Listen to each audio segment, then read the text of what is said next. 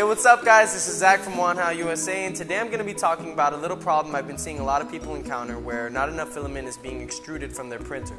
We're just going to go over one quick way to troubleshoot this problem and one solution for it as well.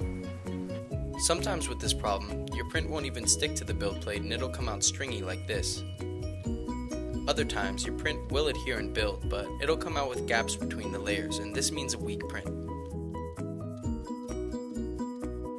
As you can see, it was pretty easy to break this print with my fingers.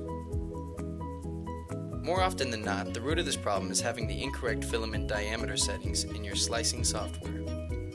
You must always set the filament diameter to match the filament that you are using.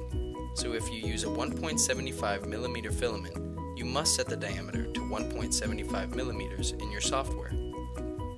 You can usually find your filament's diameter located on the spool like the one shown here.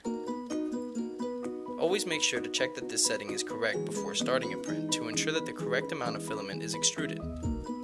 I hope this video has helped those of you facing this issue, and for more information about Wanhao USA, please be sure to visit our website at www.wanhaousa.com or contact us directly at support@wanhaousa.com.